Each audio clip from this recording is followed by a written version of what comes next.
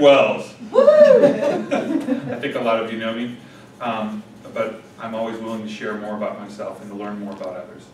The main reason I am here is tell you a little bit about myself professionally, personally, and why I've come to the class. Professionally, I am an artist for about 51 years now. I'm a designer for about 30. My title here at McKesson is Director of Visual Design, and that's to distinguish me and my team from the marketing crew, but on the application side, we're trying to make our applications more visually appealing, easier to understand, easier to use, and hopefully more focused on what people are trying to use our application for.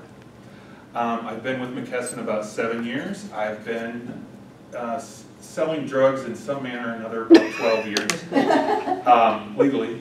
I always thought it was interesting that McKesson sells drugs. They're the best drug salespeople in the world, and you have to take a drug test to get a job there, so it's kind of interesting.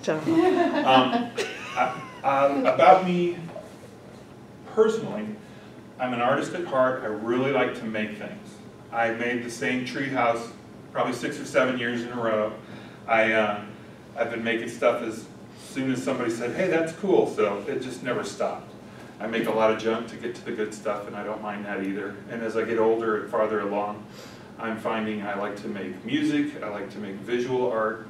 I have completely fallen in love with graphic design, interaction design in particular, and over the years moved into more of the product design and the buzzword user experience, where we're trying to actually make our stuff for people instead of for a spreadsheet. So that's what I really love doing. And I love hanging out with engineers, and I think partly it's because I wish I was an engineer and I'm not quite good enough, or a little bit too artistic, not sure, but in that world of loving to make things, I love to collaborate so I could make more. So I love to, I've learned to really love what other people can bring to the table, even if I'm following their idea. I'm fine with that, as long as we're making things and moving forward.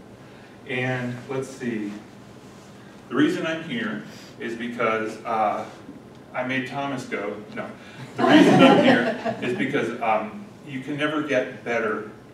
You can never be that perfect at presentation skills, and I think presentation skills are so important to communicating well, and that's part of being a good worker, a good designer, helping your business, and ultimately helping your customer, is communicating well.